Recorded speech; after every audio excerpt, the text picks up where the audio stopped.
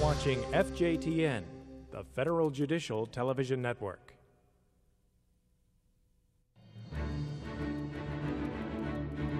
The Federal Judicial Center presents Removal Jurisdiction, Hot Topics, an FJTN program for judges, staff attorneys, and law clerks.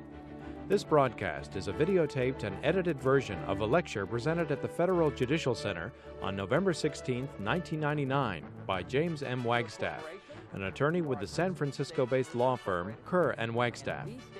Mr. Wagstaffe is a frequent lecturer on jurisdiction in center orientation programs. Welcome. We're here today to talk about updates in removal jurisdiction. There's really no better way to spend an hour than to talk about removal jurisdiction and jurisdiction in general. But you know, in the federal courts, that may be one of the most important topics we address. Because federal courts are courts of limited jurisdiction.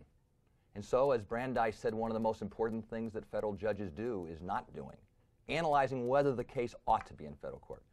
I'm so happy to be here. I'm so happy to be here because we can learn some of the recent developments, and things are changing in this particular field. We're going to go fast. Someone said to me once, you must not eat snails because you prefer, fast food. Well, the answer is that I do speak fast because we have so much to cover. When I tried my first jury trial, I was picking a jury first thing in the morning. The jury's laughing, the potential jury's laughing at my jokes. I'm just feeling great about it. I'm a brand new lawyer. At the first break, the court reporter comes up to me. He hands me a note. It's got my name printed on the block letters on the outside. I'm sure it's going to say this is the finest voir dire I've witnessed in 30 years of court reporting. I open it up and it says, if you don't slow down, I'm going to kick your butt. Well, that's what we're going to do today. We're going to do our best to speed our way through this. Now, we start with the proposition that if the court exercises removal jurisdiction and it's wrong and doesn't analyze that, that can be reversed no matter how much time they've spent on the case, even if they've tried it. Listen to the words of Judge Evans in a Seventh Circuit case this last year, when the court ruled sua sponte on appeal that there was no jurisdiction. He wrote, "The district judge nurtured the case for 3 years with 11 published decisions, and the parties come here looking for answers to questions on the merits of this complex litigation. We tell everyone they wasted their time. The district court, we hold, didn't have jurisdiction from the get-go. So close the hymnal because Mass is over. Go home, case dismissed. 3 years of work in the district court getting the case to this point are washed down the drain."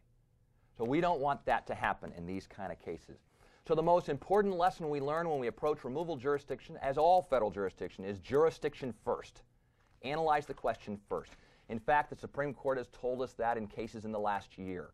You don't reach the merits. You reach jurisdiction first. And ordinarily, you'll reach subject matter jurisdiction first, even before personal jurisdiction.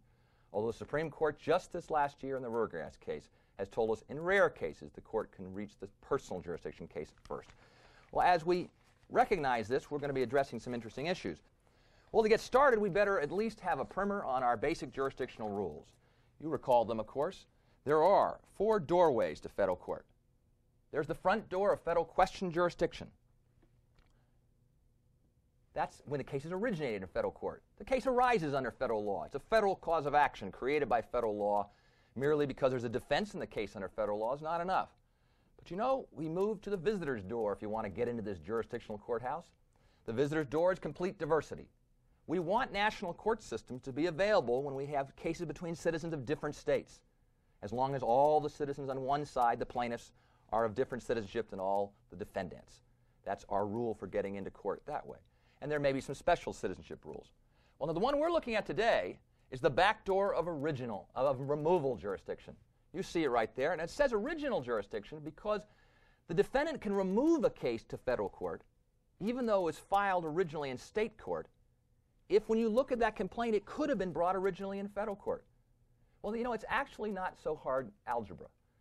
If the case is a diversity case, but the plaintiff brought it in a state court, well, then it can be removed by the defendant. The same if a plaintiff brings a federal cause of action in state court, most times it's concurrent jurisdiction, the defendant can remove it to federal court. And lastly, we have supplemental jurisdiction, the side door entry to federal court. That's where you have a related state law claim to a federal claim, arising out of the same transaction. So it's really all part of the same constitutional case. For judicial economy purposes, we'll try it in one lawsuit rather than 2 lawsuits. But you know, that back door of removal jurisdiction is quite amazing. Now, you got to be as nerdy as I am to be so amazed by it. But you know what? The back door of removal jurisdiction is remarkable because the defendant, by the unilateral act of filing a notice of removal, changes the sovereignty before a case is heard. Think about it. Case is filed by the plaintiff in state court, and the defendant files a notice of removal, which automatically divests the state court of jurisdiction and vests the jurisdiction now in that sort of NFL handoff to the federal court, staying there unless and until it is remanded to the state court for reasons that we have to consider. So as we start off our proposition, we recognize that in order to be removed to federal court, the case has got to be one that could originally be in federal court. So there's two basic ways. Diversity jurisdiction appears in that state court complaint, or federal question jurisdiction. And that's what we're going to spend our time today looking at, these recent developments in those areas as they affect removal jurisdiction. Now, you know, if you've been to the first grade, you can get diversity jurisdiction down. And remember what context we're discussing this. We have a case in state court, maybe between Wagstaffe of California and Neary of New York. That would be complete diversity. And although I filed that case in state court, it can be removed to federal court. All right, we've got that down. That's our memory test. Well, if you've been to first grade, you can take out a sheet of paper. You can write plaintiffs on one side, defendants on the other side, and draw a line down the center of the page. Then on one side, you write down the states of citizenship of all plaintiffs, Wagstaffe of California. On the other side of the line, the defendant's side of the line, you write down the states of citizenship of all defendants, Neary of New York. If the same state appears on both sides of the line, you don't have complete diversity. Wagstaffe of California sues Neary of New York and Kelly of California. Now we've got a problem, because we've got a Californian on both sides of the line. So what we have to concern ourselves with is this going to be complete diversity? Because if there's not complete diversity, generally speaking, the case cannot be removed to federal court. Just starting with this. And it's as simple as this in every case. But let's do a little jurisdictional algebra and ask ourselves whether or not this case can be properly removed on diversity grounds. Let's start with this one. Now, as you can see, I'm making myself the subject of all hypotheticals. Don't want to, and here you'll see my co-authors of the federal book. Jim Wagstaffe, living in California, had a hot idea. Why not a self-lighting cigarette? So he locates the nation's leading expert on incendiary objects, one William Hot Pocket Schwarzer, who lives in Arlington, Virginia. This is a hypothetical, I might add, in case Judge Schwarzer is watching. Wagstaffe also found a major investor, one Wally Deep Pocket Tashima, who also lived in California. Together they formed a partnership, WT Limited DBA Ulitem, with Wagstaffe 50%, that's I'm the majority owner, Tashima 49% and Schwarzer 1%. WT developed the product and began selling it nationwide. Unfortunately, the product didn't always work as planned, and sure enough, one Mary Kelly of Virginia tried the product and badly burned her hand. She is sued in federal court located in Virginia. But this could be a suit in state court, and we ask ourselves, can it be removed? It'll be the exact same question, predicated on the court's diversity jurisdiction. So the defendant, if in this hypothetical, would remove it. Should this case stay in federal court if the defendant removes it? That's our question. So we ask ourselves, is there complete diversity? Now, for individuals, you are a citizen of the state in which you are domiciled, where you live and intend to remain permanently. If you're a corporation, you are a citizen of the states in which you're incorporated and the state where you have your principal place of business. But here's the rule, and one that the recent cases have emphasized. All artificial entities other than corporations take on the citizenship of each of their members. All artificial entities other than corporations take on the citizenship of each of their members. So let's figure it out. What do we have here? We have a partnership. You see it right there? We've got a plaintiff who's from Virginia who got hurt by this, Hot Pockets deal. We've got a partnership with a partner from California, and Virginia. So we've got a Virginian on both sides of the line because we count everybody in the partnership. Even if that partner's a 1% partner, a silent partner, a I don't care partner, they are still considered for diversity purposes. So that's our simple rule when analyzing that, and that would include that. So let's see if it gets more interesting. So let's change the facts this time a little bit. At formation, the founders of the entity decide they would like a bit more protection from suit. So this time they form themselves as an LLC. Same people involved, same plaintiff. Let's make it in state court. Can that be removed on diversity grounds? Well, you know what? This is a limited liability company. Remember our rule? All artificial entities other than corporations. An LLC is not a corporation, and therefore it takes on the citizenship of each of its members. We have the same rule. We have a Virginian as one of the members of this LLC. We have a Virginian on the plaintiff's side. We don't have complete diversity. And you can see those case citations that stand for this proposition. Whatever the artificial entity, unincorporated association would be an example. A joint stock operative, it's not a corporation. On the other hand, what if it's a subchapter S corporation? Well, that's a corporation. And under the law, it would take on the citizenship only of its principal place of business and of its places of incorporation, not the place where its shareholders are domiciled. All right? Now, how about this one? Let's try it one more time. This time, just because this comes up a lot in these modern cases, particularly with the way businesses are owned in this high-tech world. Wagstaffe of California and Tashima LLP are partners. So one of the partners in the partnership is a partner. So let's figure out if that's how that's the case. So we've got, and that Tashima partnership is owned mostly by him, but he's got one partner, one of the sons from California, and one partner, one of the sons from, you got it, Virginia. So what do we got? Now we've got Kelly again suing from Virginia, a partnership which takes on the citizenship of all of its members, and then if one of its members is a partnership or a corporation, it takes on the additional citizenship of what those members are. These are called multi-tiered partnerships.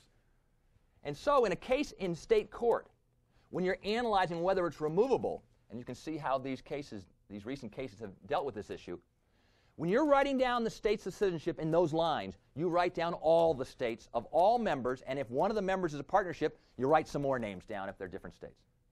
That's sometimes how cases get removed to federal court without jurisdiction, because no one's really thought about the states of citizenship of all these entities. How about Lloyd's of London? Lloyd's of London, with all these underwriters and names, most courts, other than the Sixth Circuit, have held it takes on the citizenship of each of its underwriters. Hence, since they're in every state, Lloyd's of London is not in federal court on diversity grounds very often. Well, you know what? For this case to be removed to federal court on diversity grounds, it's also got to have another item to get in that doorway. They've got to have a ticket. And that ticket means there's got to be more than $75,000 in controversy. That's the ticket. So if it's a case without that much potential value, then the case is not removed. So you know what happens? The defendant looks at that state court complaint and says, that usually it doesn't say how much is involved, and says, well, I think it's more than 75, or they wait to get an answer to interrogatory or something, and it's more than 75. But you know what? $75,000 may not seem like much in today's world, but it still is a lot on some cases, and more cases, and as we look at the update of removal, are finding that the jurisdictional amount is not satisfied. Let's look at an example of one of those. So you know jurisdiction. It's almost like a quiz show. I'm the Regis Philbin of today. We've got A1 Term Paper Inc. is a vendor of term papers and research. It is in the business of selling term papers and research to college students. That's quite an interesting business. As you can imagine, they want to be below the radar, so they sell it on the internet. The university conducts an undercover investigation of A1 term paper, also doing business, don't you love these, prestigious papers, thousands of papers, and my favorite, the Paper Shack. The investigation confirms only one sale to a university student who actually turned it in as his own work, and a total of 7 others, including one that the undercover university agent was purchasing. I would just love to read these papers. The University in Massachusetts brings a diversity action against A1 term paper. Let's make it originally in state court, so the defendant removes it, alleging state law claims for tortious interference with university-student relations and unfair business practices. The complaint alleges that misconduct has damaged the university and diminished the value of a degree. So the question is there diversity jurisdiction for purposes of removal? That's the question. In other words, can the defendant look at that complaint and say, not only is there complete diversity, which there would be, private university owned, that's from Massachusetts, term paper company from some other state, there's complete diversity of citizenship, but there also has to be the ticket to get into the door through removal. And so is there? The court here holds there is not. That you cannot say that it's a legal certainty that the plaintiff will get over 75. The court said it's not even conceivable there'll be a verdict in that amount. And so the mere fact that the plaintiff may even suggest something of a high amount does not necessarily mean it is that way. Here, the court said this is pretty speculative damage. One robin doth not a spring make. It's only one term paper, enough already. A more common application might be where there's a limitation in a contract on how much you can recover, or the applicable law says you can't recover. You know what? Next time you go to a hotel room and you look in the back of the door, it'll say what time you need to check out. It'll give you that helpful map on how to walk out of the hotel room in the event of a fire, following the red dot in the room you're in. In addition, oftentimes they'll include the local state statute, which says the limitation of liability under the law if something's stolen from your room. Well, in many, California, it's $1,000, less than $1,000. In many states, it's a very small number. I don't think in any state is the limitation, oh, there's a limitation on damage. You can't recover more than $150,000. They limit. Maybe it's the hotel lobby, but they limit the damages. If that is an enforceable limitation under law, then that would say the case can't be more than $75,000. A classic example in some of our recent cases where that's happened. Now, one other thing about diversity jurisdiction on removal. Can you ever press the delete key on a party and say you've got Wagstaffe of California versus Neary of New York and Schwarzer of California? Can you ever press the delete key on Schwarzer and then remove the case? Well, here's two ways the delete key can get pressed. One is if the plaintiff in state court presses the key himself or herself. They voluntarily dismiss the Californian on the defense side, creating now complete diversity. It's got to be a voluntary act. If the court dismisses the party, that's not good enough. They abandon the case. There's a crazy case out there, but it's correctly decided, in which in the middle of closing argument, the lawyer for the Wagstaffe plaintiff says, ladies and gentlemen of the jury, I don't want you to render an award against defendant Schwarzer, the Californian defendant. Abandonment of the case. As long as that abandonment is within the 1 year of it being filed in a diversity case, as in that case example, the other defendant, the Neary defendant from New York, thinking it maybe not going too well, can actually remove the case to federal court at that point, because diversity is now evident, as long as it's within 1 year of an event creating diversity. But the more common way where the delete key is pressed is what is known as the fraudulent joinder rule. Let's, for our purposes, call it something else. Let's call it the sham joinder rule, meaning that that non-diverse defendant, say the Schwarzer defendant, I make Judge Schwarzer the sham defendant because he shouldn't have been sued, of course. Well, a good example, if he was a judge, he'd have judicial immunity if he was a judge. He is a judge. And so you would have that. So let's suppose we have that. If under the law there's no valid basis whatsoever as evidence from the face of the complaint to sue that defendant, then the other defendant, now knowing there's complete diversity, can look at the complaint, press the delete key, and I mean that figuratively, on that defendant, remove the case to federal court saying there is complete diversity because the only defendant who defeats it is sham. That is, there's no valid cause of action against that defendant. Let's try it out in a very interesting context on the so you know jurisdiction. An insured sues an out-of-state insurer and the local agent for bad faith and negligence in failing to handle a claim against him. So these claims are, as under the old common law doctrine, ex contracto. They arise from the contract, don't they? Because without the insurance contract, there's no liability. And they say, you didn't handle our claim, here's bad faith, you should have covered it. The insurer removes the action to federal court, all right, asserting in the notice of removal the claim against the local agent, which would otherwise defeat diversity, right, from the same state as the plaintiff, is a sham. That defendant is fraudulently joined, and I mean that in quotes because it doesn't mean they did it deliberately to harm someone. The law doesn't support it. Thus, the notice states there is complete diversity. So the question here is going to be, can this case be removed, or does the presence of that local defendant defeat diversity? Should the court grant the motion to remand? We see our case citations. Well, the question will be, does state law allow this claim to go forward? You know, if down the line they may not win, that's not the issue. If it's not a real good case, that's not the issue. It is, as a matter of clear-cut law, is there no basis for liability such that we can press the delete key in our jurisdictional algebra? That's the question. All right? Well, courts have held here, and you can see the citations, that in this context, under the governing law of the states in question, this was a case arising out of the contract. The contract was with the insured and the insurer. The agent was simply an agent for a disclosed principal working for the insurance company. No different than if my paralegal made a contract for my law firm. They don't sue the paralegal. In fact, they can't sue the paralegal. If it's a contract for a known disclosed principal, you sue the principal, right? If it's an agency theory. So the analysis of these courts was, under clear-cut law, you cannot sue the agent for the disclosed principal. There's no liability for that agent. Therefore, press the delete key. Now we have a plaintiff and a defendant from different states. That case gets removed to federal court if the defendant chooses to do so, assuming there's $75,000 in controversy. All right? So that gets us started in this area. In fact, there's been 2 cases last year that have held that if the case against one of the defendants is clearly barred by the statute of limitations, you can press the delete key. It's got to be clearly barred. No good arguments against it, basically.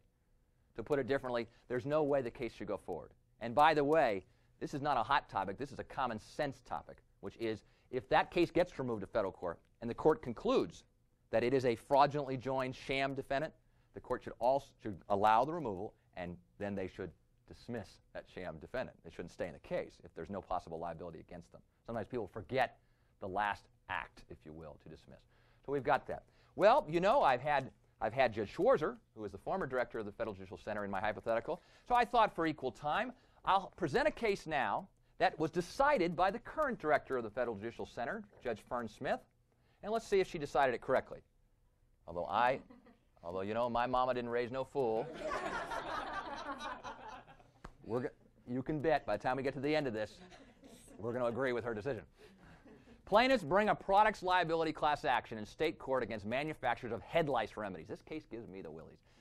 Seeking actual and punitive damages, including injunctive relief and attorney's fees. Plaintiffs allege the defendants continue to manufacture and sell their over-the-counter head lice remedies, here it comes, despite knowledge that head lice had developed resistance to their active ingredients, rendering the product useless. The manufacturers removed the action to federal court, stating that none of the defendants are citizens of the same state as the plaintiffs. We'll see if that's the right way to do it. They also allege that the class action satisfies the amount in controversy requirement because, and here's their arguments, compliance with the injunctive relief requested will cost each defendant more than $75,000. Class members have a common and undivided interest in their claims for punitive damages, and the value of the claim for attorney's fees authorized by state statute will exceed $75,000 per named plaintiff. Plaintiff files a motion to remand, asserting the notice of removal fails to adequately allege diversity.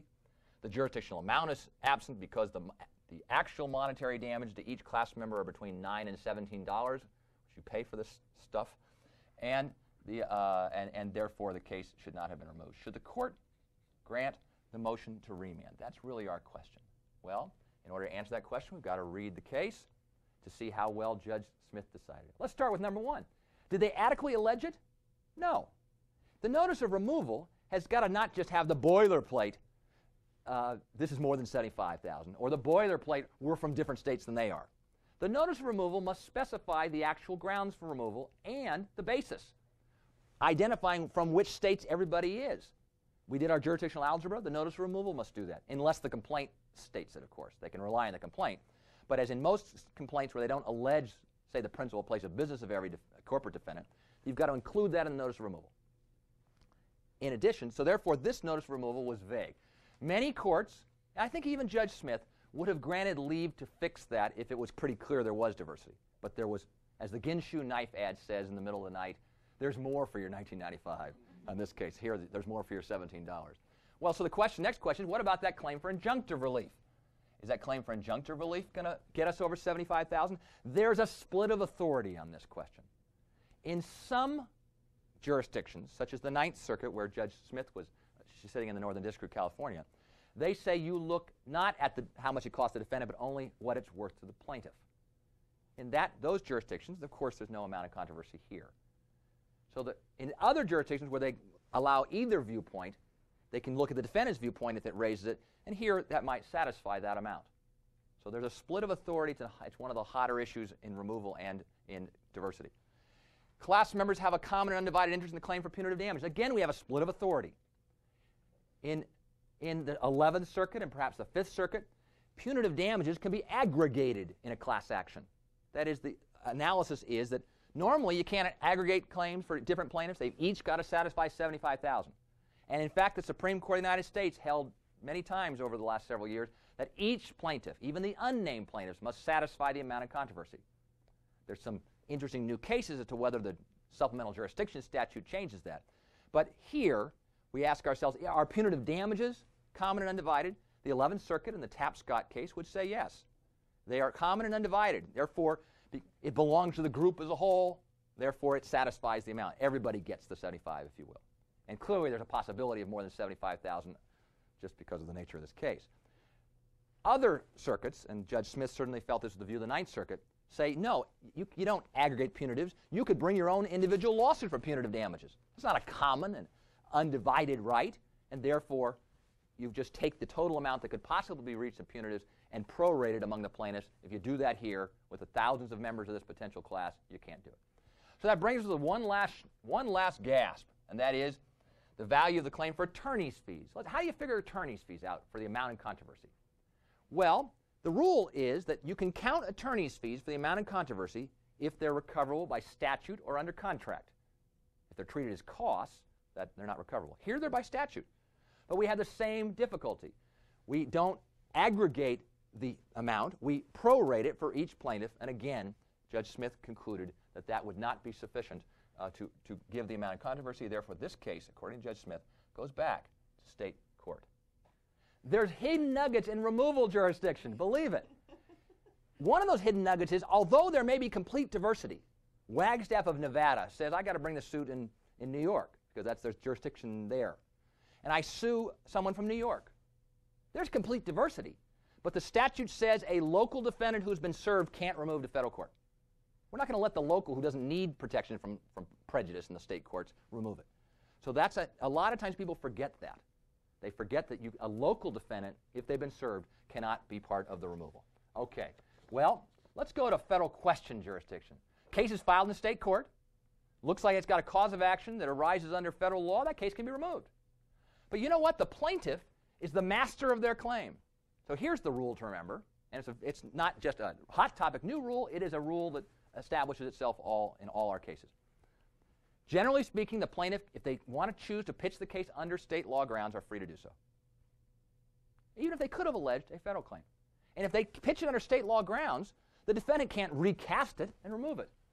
They chose to sue under state law. It's not a federal cause of action. That case stays in state court. Let's try it out in a context, though, that you might find kind of interesting. So you know jurisdiction. School teacher brings federal civil rights action in federal court against the school district, alleging demotion because of vocal objection to school policies. Okay, that's properly there. Simultaneously, she brings a state court action. You can bring parallel actions in many cases, alleging that her demotion was a breach of contract and a violation of the right of free speech. Here it is, under the state constitution. If you are professionals in watching hypotheticals, the answer is almost always in the second asterisk. The state constitution, that's going to tell us something. But the school district says we're going to remove that case to state court because to federal court, rather, asserting the state claim actually are the federal claims in disguise and that the action should be consolidated into one form for judicial economy purposes. The question is, should the court grant the motion to remand? The answer is yes. What's the cause of action alleged in the state court complaint? It is a state cause of action. Could they have alleged it under federal? They could have. In fact, they did in a parallel suit. But that's not enough. Now, first of all, the Supreme Court told us last year in the Rivet case, the mere fact that you have a defense to the federal case, even a res judicata defense, that you shouldn't be bringing this case because you've already lost it, that's a defense, even if the judgment was federal. No removal on that federal defense of res judicata. Here, there's no removal just because there's a parallel action pending in federal court. The plaintiff was free to pitch their case under state law. They did, and that's the way it goes, whether or not there's a case pending in federal court or not. All right? Let's figure this out, though. Here's one. This is, I think, my favorite case of the new year because it illustrates the proposition so absolutely clearly. Plaintiff brings an action in state court alleging the defendants engaged in violations of the state's Little RICO statute. You're allowed to do that. You can bring us, many states have Little RICO statutes. They're state RICO version. The complaint expressly alleges that the predicate acts underlying the state RICO claim were violations of the federal wire and mail fraud statutes. Defendants timely removed the action to federal court, stating in their notice of removal that the action arises under federal law, to wit, those federal wire and mail fraud statutes. Plaintiff files a motion to remand and says this is a state law cause of action. What's the answer? You know, your first blush may be, well, you know, there's some federal issues in the case. Ought to be in federal court. But ask yourself the question, what is the cause of action? It is a state law cause of action. And although that state law cause of action is predicated on a federal statute, the cause of action remains a state law cause of action. This is not a federal cause of action. There is no removal. The court in the Patterman case correctly so concluded, because there's no federal action. It's not that there's no there. There's no federal action. Now, I know we're going fast because we're now about to go just a little bit faster on preemption jurisdiction. Woody Allen once said that he took a course in speed reading. He read War and Peace in 20 minutes. It's about Russia. Well, you know, that's what we're doing here. We're going to learn preemption jurisdiction in a nutshell as we go through this. Let's start with the same principle we just had. The mere fact there's a federal issue in a case does not mean it can get removed to federal court. Here's one of the hot topic cases of the last few years. It illustrates the principle beautifully. And at first blush, again, you might have some questions. So here we go. We've got former employee of Air Repair Station that's certified by the FAA was fired allegedly for testing positive on a drug test. That makes me feel better. Headlights got problems. Getting rid of people who work around airplanes and drug use makes me feel okay. Plaintiff sued her employer in state court for wrongful termination in violation of public policy as set forth under the state's drug testing statute. Now, if you're paying attention, that is the second asterisk. Defendant employer removed the action to federal court on federal question grounds, alleging that the claim was completely preempted by FAA regulations covering drug testing. After removal, the employer moved to dismiss because the plaintiff could not bring a private right of action under the regulations. Those were limited to enforcement actions by the FAA, and the state law claim was preempted. Plaintiff moved to remand the action to state court. What's the answer, as the case from the 10th Circuit tells us? The answer is there's no federal question jurisdiction, no removal. Send this case back to the state court. Why? You can't have both. You can't remove on the grounds of the federal cause of action, then once they're say there's no federal cause of action. So what's going on here? There is a state law cause of action that may or may not be preempted, displaced, blotted out by federal law. But there's no federal cause of action when it's all said and done. When the blotting out takes place and the state law claims go away because of preemption, and there's a lot of preemption out there, Cigarette Labeling Act, Medical Devices Act, Airline Deregulation Act, a lot of federal regulations and laws preempt state laws. Can't, nuclear power, I mean, you're not going to have a bunch of state laws on nuclear power. We're going to have a national standard. But they don't replace it with a federal claim usually. There's no federal claim here. This particular individual has no right to sue under the federal statute. Therefore, this is at most a defense of preemption. Remember, you can't remove on a defense, only if the cause of action is federal. So that's just really very similar to the one we just had. There's a federal issue in the case, but not a federal cause of action. All right. So that brings us then. So that sounds so easy. And if we're done right now, you say, I get that. But you know what? It isn't always so easy. Was it Twain who said that thunder is good and thunder is great, but it's lightning that gets the job done? Well, there's some lightning we have to deal with now. And that lightning is the doctrine of complete preemption. Let's figure out where we are. You know the normal rule. We look at the four corners of the complaint, the well-pleaded complaint. If it's got a federal cause of action in there, remove. If it doesn't, you can't remove unless there's diversity. We just learned that. And the mere existence of federal issues doesn't mean you can remove it unless there's a federal cause of action. But what if there's a state law cause of action in which federal law does completely preempt it, displace it, but in addition it replaces it with a federal claim? Displace, no more state law claims, but replaces it necessarily with a federal claim. That is known as the complete preemption doctrine. And in such situations, the defendant is free to recharacterize the complaint as what it really is a federal complaint. Not the plaintiff chose not to bring it, but that's the only thing it can be. There are two principal areas in which this arises. One is LMRA cases. Our red flag under the current cases is if there's a union employee suing their employer or their union for a case that relates to the collective bargaining agreement. Okay?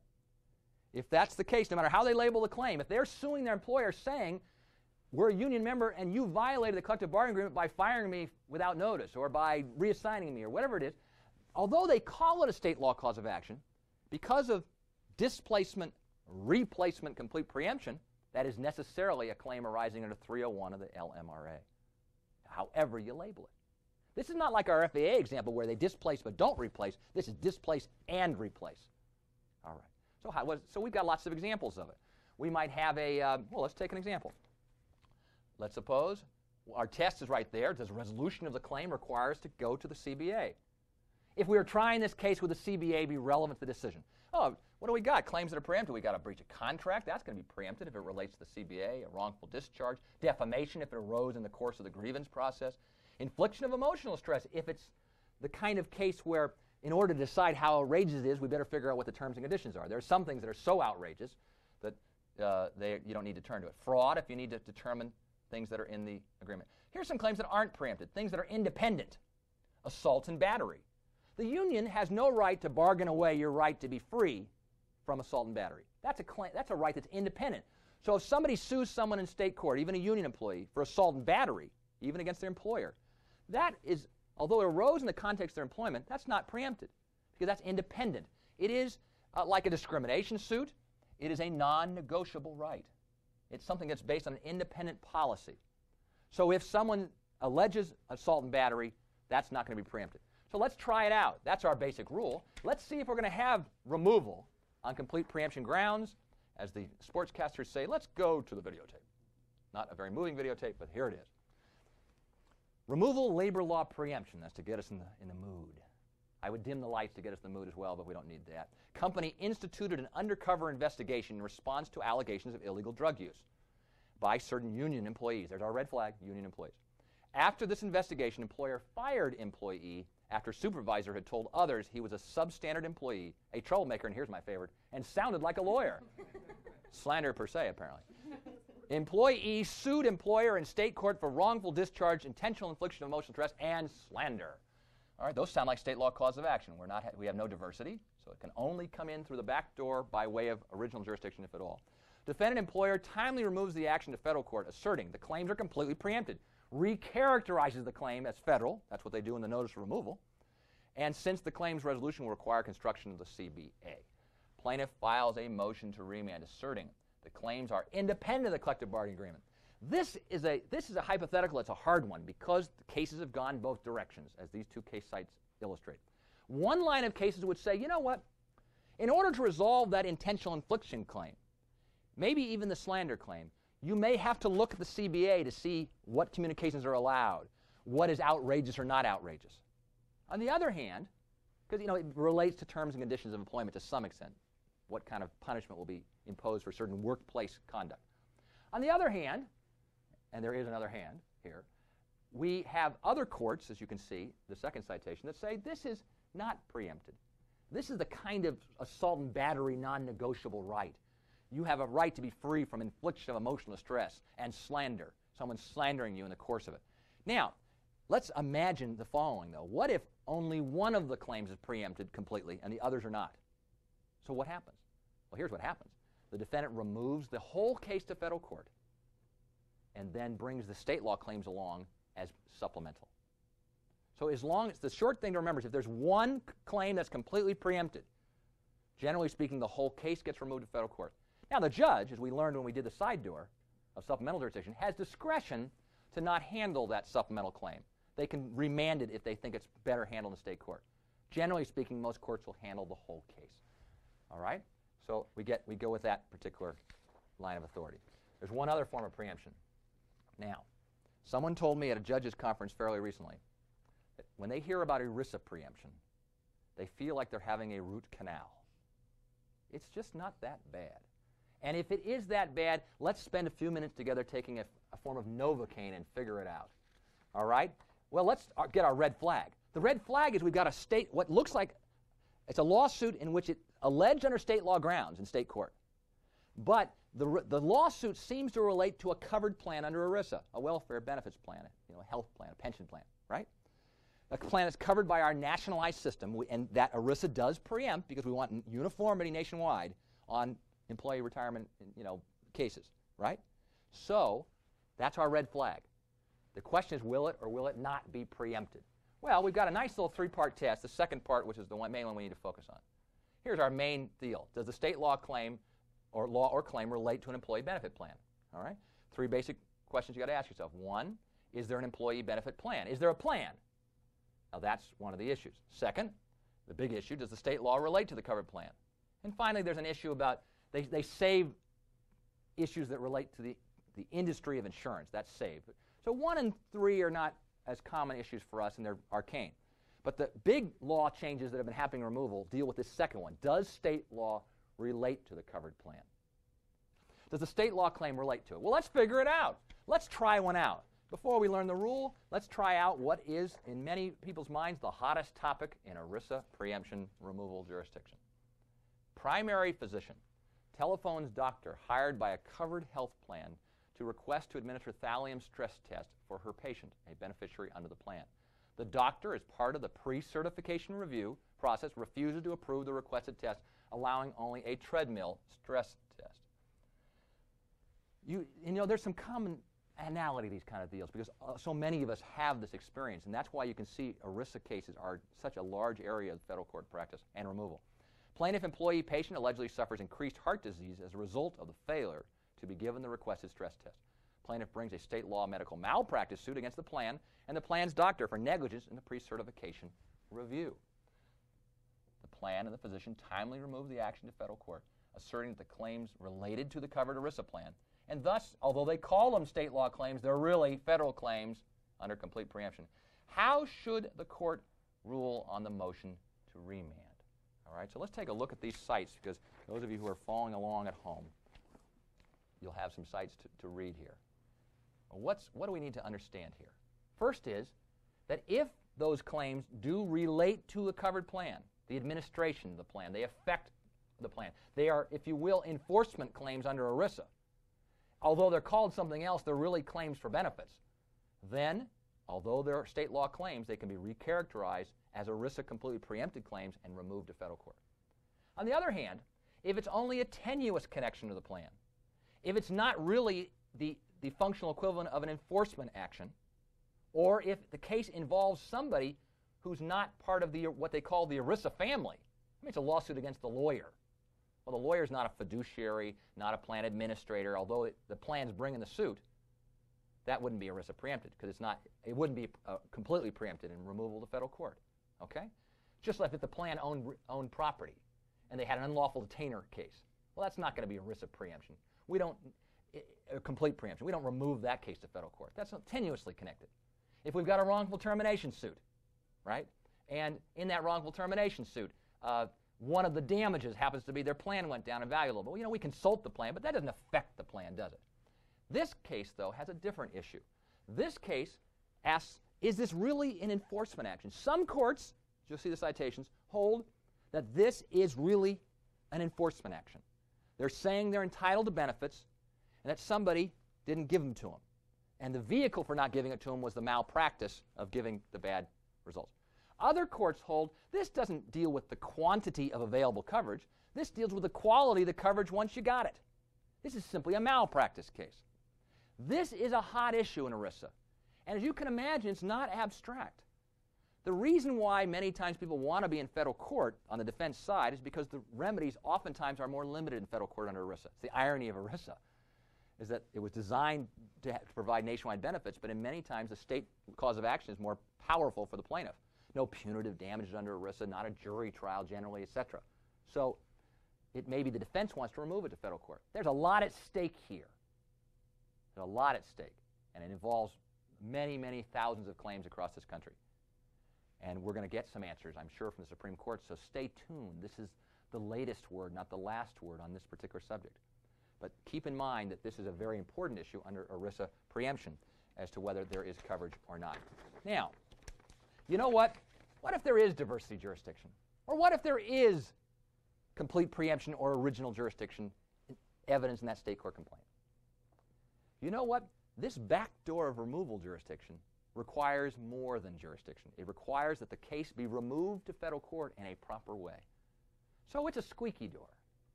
That is, if it squeaks when it comes in, that is, the defendant does not follow the proper procedures, the court can remand that case to state court, even though there's jurisdiction. And the idea is you've got to comply with the rules strictly. So one of those critical rules is removing the case to federal court in the right time frame. And it's a short time limit. The general rule is you must remove 30 days after service. You receive service. You get a copy of the complaint through service. You look at it. Hey, there's complete diversity. Or, hey, there's a federal question here. You can't just sit around and say, hey, I think I'll get this to federal court one of these years. If it is removable, then you've got 30 days to remove it. But what's been happening? What are our hot topics when it comes to the squeaky door, the removal procedures? Let's take one. Plaintiff Audie Murphy was employed as a service technician for General Ceramics, and one weekend a month he served as an officer in the reserves. General Ceramics was not happy with this arrangement. It wanted its workers to work a lot of overtime. Murphy returns to work after one weekend reserve duty, and sure enough, he's confronted by his supervisor, John Loyal, who tells him, and in the presence of the coworkers, he was fired because he obviously cared more about his military job than he did about his service with General Ceramics. Murphy sued General Ceramics and Loyal in state court, alleging wrongful discharge in violation of state law in accordance with local pleading rules. Murphy does not include any specific allegations of monetary damages. General Ceramics does not remove within 30 days, but rather waits until it takes Murphy's deposition, when he answers that he's seeking over $1 million in emotional distress. See that? And compensatory damages. They remove the next day. Well, you know what? There's complete diversity. Got a plaintiff and an out-of-state company that employs him. So we got diversity for this. We don't have a federal question. But in order to get in the door, the back door, on diversity grounds, it's got to be the amount of controversy. But the complaint doesn't say anything about the amount of controversy. Well, first thing, the Hoffman case out of the 10th Circuit tells us that you can remove on later events if it now is disclosed to you through the receipt of a paper in the case that it is really removable. And it says, you know what, if you didn't really know it was over $75,000, and at the deposition you learn it, now you learn it, then you got 30 days to remove. All right? That's the rule of timing. But, and in fact, the 5th Circuit in the Chapman case has told us, even if you sort of had a hint or a pretty good idea is more than $75,000, if it's actually not saying anything in the complaint, you can wait until you get something. But you know what? The next 3 cases that are cited for you apply what I think are very commonsensical rules. It is the you've got to be kidding rule. Plaintiff sues the defendant for injuries caused and rendering the plaintiff a quadriplegic. Does not, however, allege the specific amount of controversy. You got to be kidding if you think it's possibly less than 75. You knew it was more than 75. You had settlement demands, etc. Those cases say you got to remove within 30 days. So applying some common sense about your obligation to figure it out. If it's genuinely uncertain in the complaint and otherwise, you can wait until you get something to re-kick that 30 days. All right, well, that gets us going. But you know what? Remember we talked about this one already? What if this time Murphy doesn't serve the complaint for a year? He says, I don't want to be in federal court. I know what those juries do, or I know what those judges do. So he says, and remember the rule? The rule is that if the case changes, you get rid of somebody on diversity grounds, non-diversity grounds, and now you've got complete diversity, like that case in the middle of trial, you can remove the case. But there's a 1-year outside limit on the statute. You can't remove diversity cases that have become removable more than a year. But what about a case that was originally removable and the plaintiff just didn't serve it for a year? Well, the courts have said that's just too clever by the half parts. And these cases, both in the 9th Circuit and the 5th Circuit, have correctly held that when the case was always removable and it just didn't get served for a year, the 30 days and the 1-year rule, doesn't apply. Okay? And what if, by the way, the Murphy doesn't move to remand for 45 days? The rule, you want to talk about time clock? The plaintiff has, let's suppose it's a squeaky door problem. It's not an absence of jurisdiction, there is jurisdiction. Squeaky, which can be raised at any time. Squeaky door, bad procedure, bad timing. Plaintiff has to make that motion to remand within 30 days. And the courts in most circuits, if they can act sua sponte, have to act sua sponte within 30 days. Otherwise, procedural defects go by the way. Is the failure to remove within the 1 year a procedural defect? Most courts hold that it is. Some courts, such as the Perez court, hold that, no, that sounds kind of jurisdictional, and therefore it can be raised any time. What about that local defendant problem? Remember, the local defendant can't remove? That's probably a procedural defect. There is jurisdiction, it's just the rule says you can't. That has to be moved within 30 days. Certainly, if the removal is untimely, that's a procedural defect. If you don't raise that in 30 days, if there's jurisdiction, the case stays in federal court. You want a new Supreme Court case? Yes, you do. Let's change the facts and learn a case. I've been teaching something for years, and now I got to teach it differently. An old dog learns a new trick.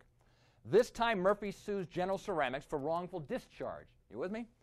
in violation of federal law, we got a federal cause of action here, adds a related slander claim against Loyal. That whole case can be removed, can't it? We've got a federal cause of action and a related state law claim. Even though it involves a different party, the whole case can be removed in federal court. He faxes a courtesy copy of the complaint to General Ceramics and Loyal on April 1st. You know, remember our 30-day rule. He then formally serves the summons and complaint on May 15th. General Ceramics and Loyal removed the action on May 20th. Murphy files an immediate motion to remand, doesn't lose that 30-day part, on the ground that removal is untimely. Should the court grant the remand motion? There were many cases, in fact, the majority of cases that said, since the statute says 30 days from receipt, that would include a courtesy copy. The Supreme Court, in an opinion authored by Justice Ginsburg, said no. Receipt is not the answer here. It is service of process. When process is served, the clock starts running. Courtesy copies by fax is not good enough. Improper service, not good enough. The general rule then, now according to the court, is you remove 30 days from when you're served summons. That's what gets us to the analysis. That's a procedural defect. That's one of those issues that comes up in a procedural defect context. There are other procedures that can go wrong on removal because all the defendants are required to join in the notice of removal. All the defendants. So if one defendant doesn't want to remove, then the case can't be removed, assuming that the other defendants don't have an independent right, like a federal officer removal. All right? So why is that important? You want to talk about a hot topic? When does the clock start running when you have multiple defendants? I served defendant 1 on April the 1st, and I served defendant 2 on May the 6th. The first defendant didn't remove. Waived the right, if you will, to remove by not removing within 30 days. But the second defendant has not even been in the case yet. Do we get a new clock? Most courts have held you don't get a new clock. If you serve the dumbest defendant first and they don't remove, that's the end of the removal right. That's the majority rule. But I have to tell you, in this last year, including a case in the Sixth Circuit just this last year, we have more cases now holding the second defendant gets served, it starts the clock again. The idea being it's not fair to the second defendant to be deprived of the right to remove. But all the defendants must join. So the second defendant better get that first defendant to agree. And that joinder must, according to most cases, be in writing. It's not enough, according to most cases, to simply say, well, I've talked to them and they probably want to come along, or they want to come along. So you actually have to get the joinder, and that joinder must take place within the same 30-day window. So that's a procedure. And if the defendants don't all join, the case can be remanded to state court. That's a procedural defect. It's a squeaky door, and therefore that case would properly be remanded only if the motion is made within 30 days. Now, we've learned removal jurisdiction. And the USA Today version, admittedly, but we've learned removal jurisdiction. Someone once said that Wagner's music is better than it sounds. That may be how you feel about removal jurisdiction. But you know what we learned from this? We learned that the law is changing. We learned that it'll change again, even on things that we think are below the radar that never make it to C-SPAN. We get on the Judicial Network on preemption, but you won't see a C-SPAN program on the glories of removal preemption. It's just, I don't know why, because I would watch, but I'm not sure anyone else would watch. But what you really learn from all this is that when approaching jurisdictional issues, you do it first, not last, because you could spend a lot of time. I've always wondered about those lawyers. What do they write to their clients? When the case goes to the Supreme Court on the merits, it's been tried for 5 years, and the Supreme Court, sua sponte, issues an order to show cause, as in one case some years ago, in which they say, we don't think we have jurisdiction. How do you write the letter to the client? Dear client, the following is the status report of the case. You might be interested to know that although we litigated this for 7 years, and although we got a very large verdict here, it's all wiped out because there's no jurisdiction. Any other questions, please call me. That's a problem. So the last thing you learn is to be bold when you approach jurisdiction problems. Don't shy away from them. Let me leave you with a final family story. My brother Ray, good guy, good talker, unlike me, the quiet one of the family. Ray never got any good grades in school. He was a year behind me in school, got C's. I was doing well, and Ray would borrow things from me. I have an image of him being in the graduation line where he steps out of line and asks me for a paper because he can't graduate without it. That's Ray, good talker. Goes to college, gets C's, but he got to get a job. So he applies to Crocker Bank for a job. They decided that year, the one and only year, to interview everybody. Well, therefore he got past his transcript, got interviewed all the way to the final level, right? The final level. They finally sent him the letter. Dear Mr. Wagstaffe, thank you for your interest in Crocker Bank, but we've selected someone else, even though there were only 3 candidates left. What do? We're not bold. We go to the next job. Ray gets the letter. He immediately calls the person who last interviewed him and says, you sent me the wrong letter. That's bold. They said, this guy's got moxie. They create a new job. They hire him. He works there for 10 years. He's now nationally known as working at Texas Instruments as an excellent salesperson and head of one of their sales forces. You know what? He was bold. He took a difficult situation and he figured, I can do something with it. That's what we do with jurisdiction. We stay on top of it. We keep an eye on it. Thank you very much for your attention.